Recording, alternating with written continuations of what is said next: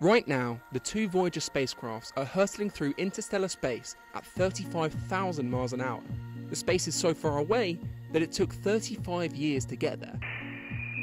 And now we need new science to understand it. I couldn't believe how nature was fooling us.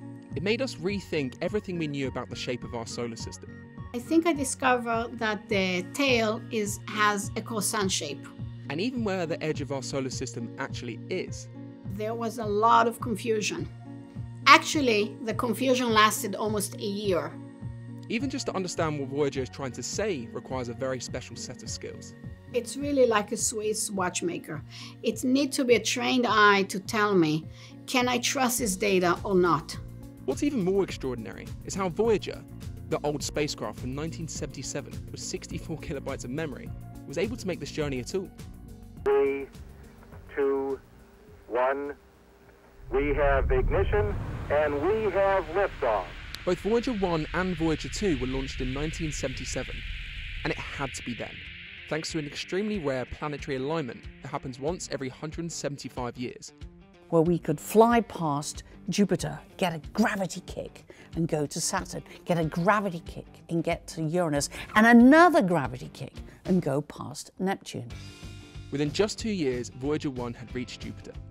Voyager showed us a planet, which looked so serene through a telescope, was actually rocked by hundreds of raging hurricanes, a glowing aurora at the North Pole, and 3 thin rings. Voyager took 33,000 images of Jupiter and its major moons that captured the world. And we'd get to see these pictures and go, whoa, look at that, what's this, what's going on? It was fantastic. On a night like tonight, our eyes, our minds, our souls, our blood are moving out through the universe.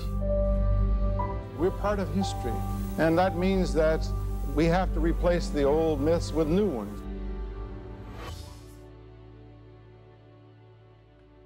Just 1 year later, and Voyager 1 had already sped past Saturn, spying intricate details in the planet's rings. From Earth, scientists could only see 5 or 6 of Saturn's rings. Voyager showed us that there were more than 100.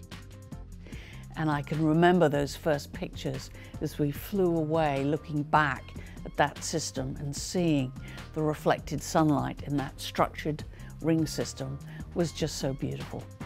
Then the Voyagers parted ways. Voyager 1 headed straight for the edge of our solar system. Voyager 2 took a more scenic route, reaching Uranus in 1986, and eventually Neptune in 1989, showing us yet more outstanding views of the green and blue planets, and spotted geysers on Neptune's large moon, Triton. And that was the main mission, the first human-made object to reach the distant worlds of our solar system. But the Voyagers weren't done yet. They were about to embark on the journey to search for the edge of our solar system. And before they left, there was one last thing to do. Carl Sagan convinced NASA to turn the cameras towards Earth and take that very famous picture, the pale blue dot. On that blue dot, that's where everyone you know and everyone you ever heard of and every human being who ever lived out their lives. It's a very small stage in a great cosmic arena. These images were the last of 67,000 images taken by the two Voyager spacecrafts. Their cameras were then turned off to save power as they carried on their journey towards interstellar space, the boundary where our sun's solar wind ends and the rest of our universe begins. Problem was, nobody actually knew where it really was. Scientists thought that sooner or later, the charged particles that create solar wind were going to run out, and Voyager would enter a pristine environment of interstellar space. We thought that would happen, maybe just beyond Neptune. But no, that didn't happen. Well, we said to NASA, give us a bit more money, another 5 years. Well, this kept happening year after year. NASA, please give us a little bit more money, a little bit longer, we'll be there. As Voyagers 1 and 2 continued to move out into the outer reaches of the solar system, they remarkably continued to send very faint signals back to Earth. And this is what makes it so interesting and so fragile. The whole instrumentation of Voyager was designed to visit the outer planets that have very strong magnetic fields. So now you're dealing with a signal that is almost at the noise of the instrument. And because Voyager was not designed for that, it's a miracle fit that all this team is able to go mine the data and pull out the signal and tell us what's going on. Just 5 instruments were still operating on the spacecraft, and in 2012, more than 35 years since Voyager 1 left Earth, scientists started to see the first signs that they were crossing into interstellar space, through the boundary known as the heliopause. Think about the heliopause as your walls of your house. This is what separates the environment that is dominated by the solar wind from environment that is dominated from other winds from other stars outside of our bubble, the heliosphere. The expectation was that there would be a sudden shock, a burst of activity that would make it obvious we had finally reached this sharp boundary. But the reality was much stranger. All of the detectors on Voyager were seeing particles suddenly appear, and then disappear, then appear and then disappear, and nobody had a clue why. These strange particles seemed to be coming from elsewhere in the galaxy. Did we cross or not? The data was so confusing. On one hand, Voyager was still being affected by the sun's magnetic field, but the particles were suggesting we had crossed. It turns out what really tipped the scale in the team was the radio data. The data was stored on the spacecraft using a tape recorder. So ancient technology, it's extraordinary. But it worked.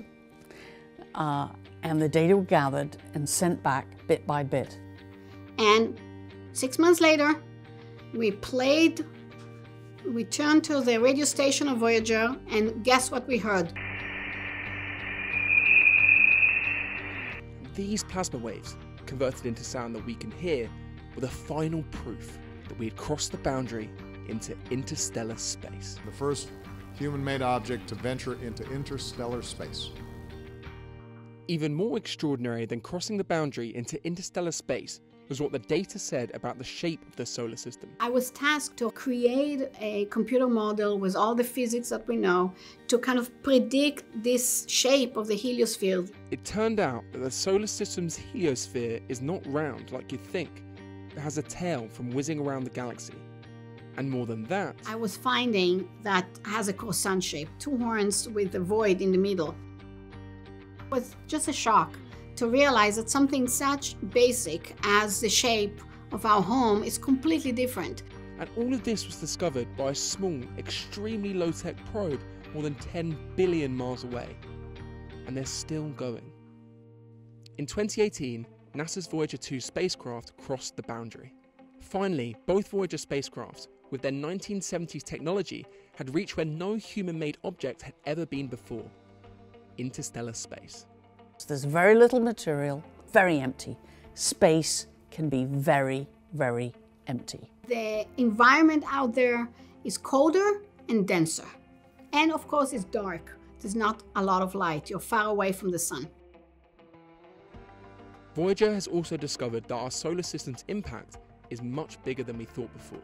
We would have liked to get to a region where the heliosphere doesn't influence anymore the interstellar medium, what we call a pristine interstellar medium.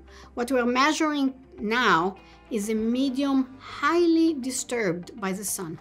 The Voyagers are still sending us ever fainter signals, still teaching us new things about interstellar space, but they're running out of time. We probably have 2, 3, maybe 4 more years of power to communicate with Voyager. But there are still so many mysteries left to be solved. What is the environment outside? What's happening to the nearby stars that are influencing our system and so on? So one of the beauties of the Voyager mission, that it started as a planetary mission, gave us the first images of our planets, discover volcanoes in the solar system, and then it went to discover our heliosphere, our vast, regions of our solar system, and enter into the galaxy. Long after their power has gone, the Voyagers will continue to rush away from us, monuments to human endeavour and exploration, heading out towards the stars. Voyager will continue its little journey in the interstellar space, way past when we maybe as a species will cease to exist, when we might move to a different planet. It'll keep going and going and going and going and going forever.